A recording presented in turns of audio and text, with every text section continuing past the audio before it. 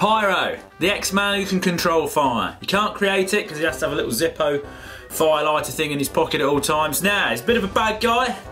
There's a couple of scenes where he's creating all havoc. There's one where he's chucking fireballs everywhere and police cars are going to blow up.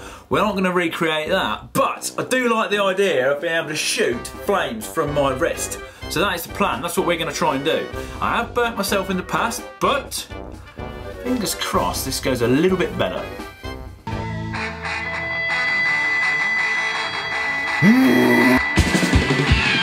Now we need a fuel, and I'm going to go with gas, a bit of propane. I'm going to get these little cylinders that you normally get on your blowtorch, but obviously the amount of gas we need in one hit, you're not going to be able to just get out of the bottle. So we need to kind of make a bit of a reservoir. So I've got a bit of stainless from the scrapyard. Just going to clean this up, and then we'll kind of somehow join these to connect them together, and then so this fills that up, and then we can let that whole lot out in one lump and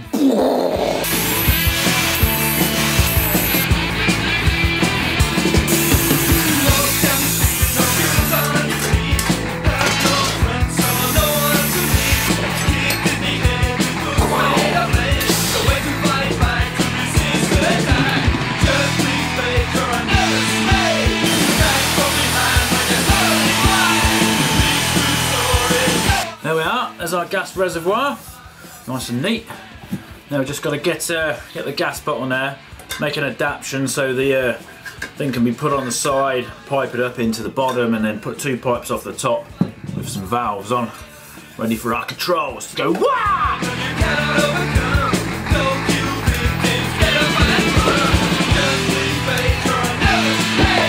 Oh, it's lovely.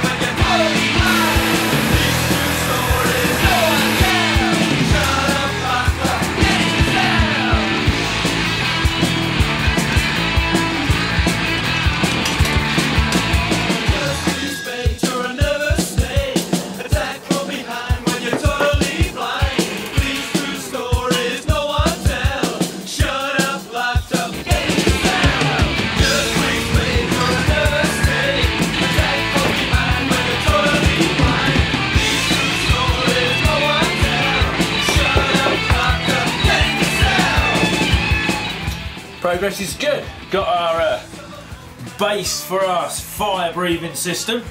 So we've got a vessel which will charge it with gas, and then there's two solenoid valves on the top, one big one for the main blast, and then we've got like a tiny one for the little pilot valve which is going to go on the other arm. Gas bottle sits under there, tightens up with this.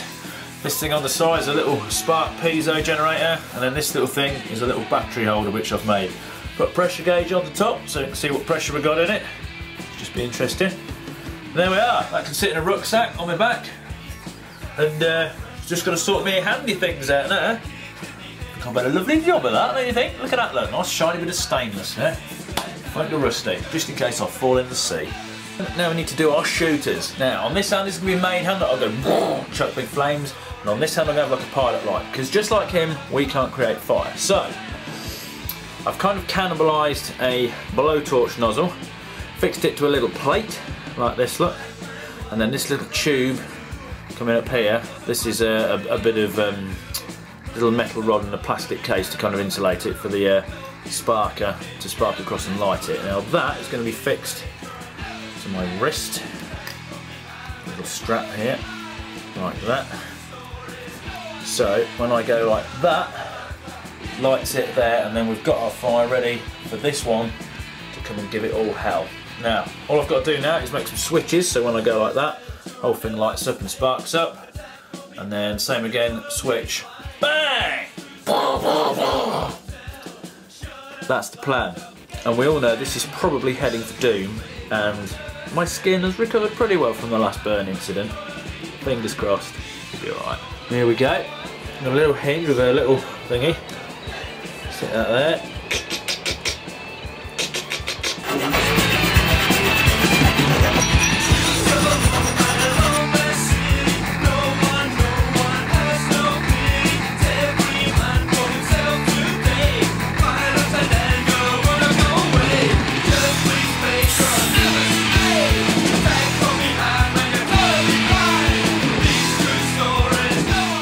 Sort of works.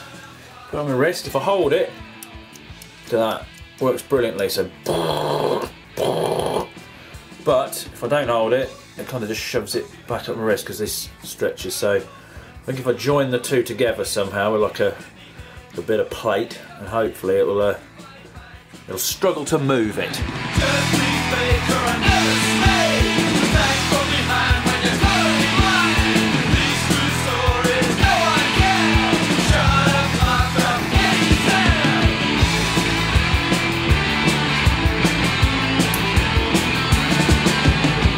Right, let's give this pilot system a test. Batteries connected, gas bottles on, pressurised up. For your information, these gas bottles have 5 bar in them from new. Right, all the cables are all rigged up. We've got the tube, we've got everything sat there, sparker, button. Here we go.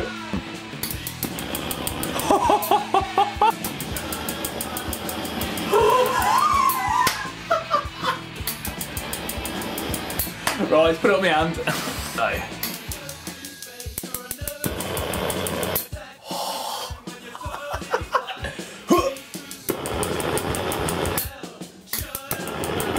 You have to admit, that is cool.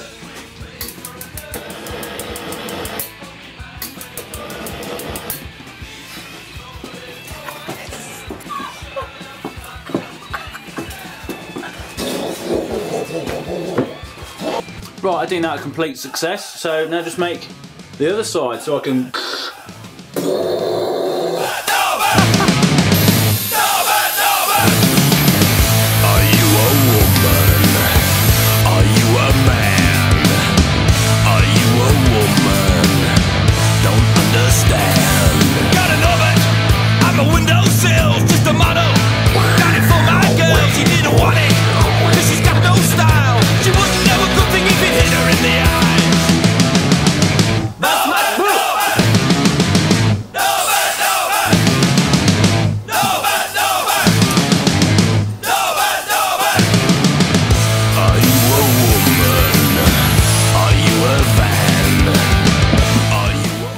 Our flame sign. If we just a